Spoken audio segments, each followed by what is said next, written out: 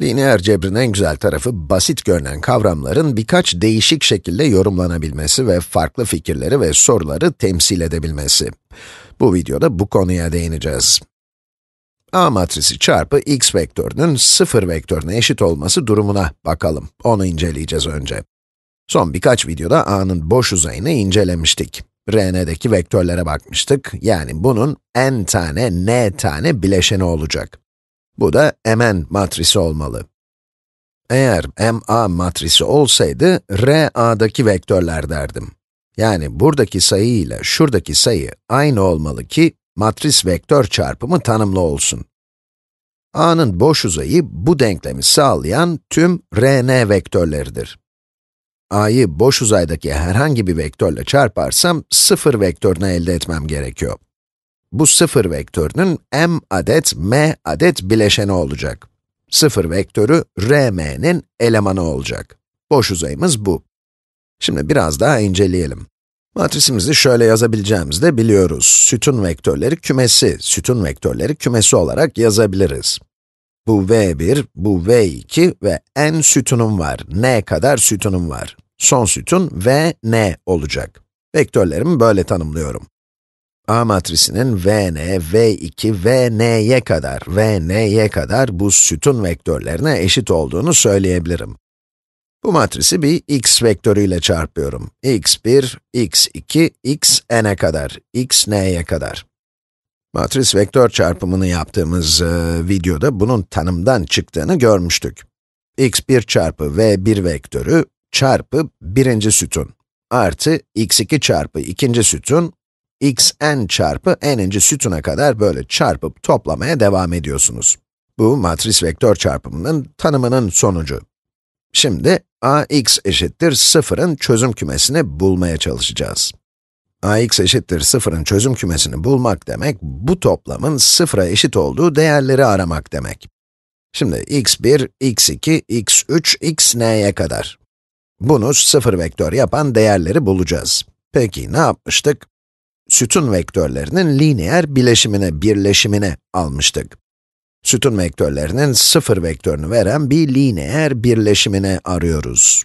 Bu size bir şeyler çağrıştırmış olmalı. Lineer bağımsızlığı böyle tanımlamıştık. Şimdi v1, v2, vn'ye kadarki vektörlerin hiçbirinin değerlerinin lineer birleşimi olarak belirtilememesinin matematiksel anlatımı. Buna göre x1, x2 ve diğer tüm katsayıların 0 olması gerektiğini gösterebiliriz. Tek çözüm bu. Bu vektörlerin birleşimini aldığınızda 0 vektörü elde etmek istiyorsunuz, değil mi? Eğer 0 vektörü elde etmek istiyorsanız, ancak bu katsayıların hepsi 0 olursa bunu başarabiliriz. Yani bu durumda lineer bağımsızlık vardır. Aynı şekilde v1, v2, vn'ye kadar lineer bağımsız ise, bu denklemin tek çözümü katsayıların 0 olduğu çözümdür. Bunu lineer bağımsızlıkla ilgili videomuzda göstermiştik. Evet, peki bütün bu katsayıların 0'a eşit olması ne anlama geliyor?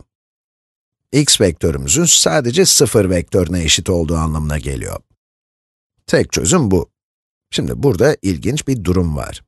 Sütun vektörlerimiz v1, v2, vn'ye kadar lineer bağımsızsa, ax eşittir 0'ın tek çözümü 0 vektörüdür.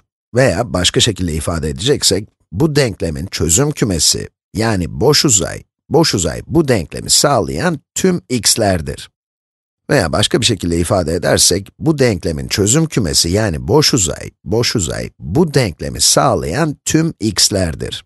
A'nın boş uzayı sadece 0 vektörünü kapsar. Evet, bu ilginç bir sonuç. Eğer lineer bağımsızlık varsa, A'nın boş uzayı sadece 0 vektörünü kapsar. Bu x1, x2 hepsinin 0'a eşit olması demek. Peki, şimdi denklemi çarpıp satır indirgenmiş basamak matris haline getirsem, bu ne anlama gelir?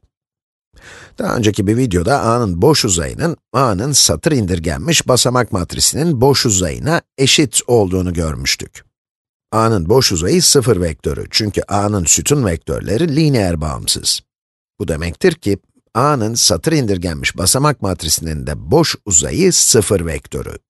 Bunun anlamı da, belki çok tekrar etmiş oluyorum ama, A'nın satır indirgenmiş basamak matrisini x ile çarparsam veya bu denklemi çözersem, buradaki tek çözüm 0 vektörüdür. Eğer bu tek çözümse, satır indirgenmiş basamak matrisinin serbest değişkeni yok demektir. Şuna benzemek zorunda. Şimdi bu x1, x2, x n'e kadar, x n'ye kadar. Bunun tek çözümü ve o tek çözümün de 0 olması için, a'nın satır indirgenmiş basamak matrisinin şöyle olması lazım.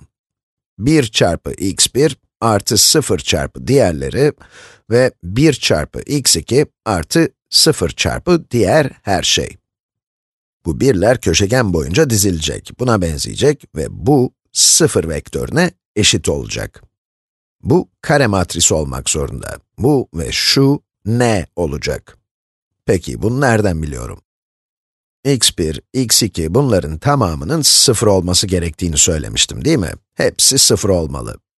Bunları denklem sistemi olarak yazarsam, x1 eşittir 0, x2 eşittir 0, x3 eşittir 0, x n eşittir 0'a kadar.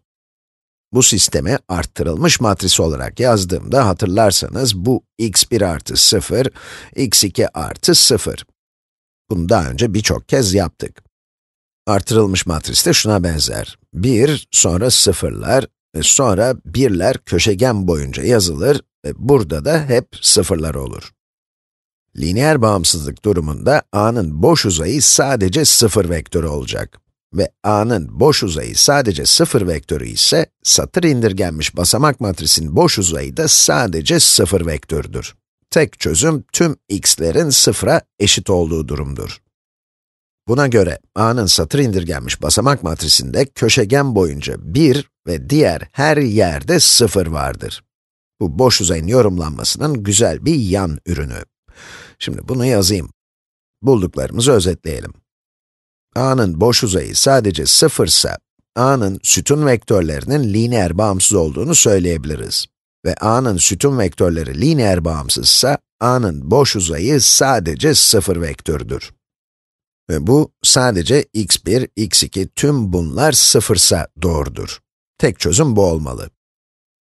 Bunun sonucunda da başlangıçtaki a kare matrisinin, n matrisinin satır indirgenmiş basamak matrisi, köşegeninde 1 ve diğer her yerde 0 bulunan bir matris olur. Bütün bu durumlar birbirine bağımlıdır. Peki, ya a'nın boş uzayında başka vektörler de varsa? O zaman a'nın sütun vektörlerinin lineer bağımlı olduğu sonucuna varırız. Ve eğer lineer bağımlılarsa, buna benzer bir satır indirgenmiş basamak matris olmayacak demektir. Başka çözümler de üreten serbest değişkenler olacaktır.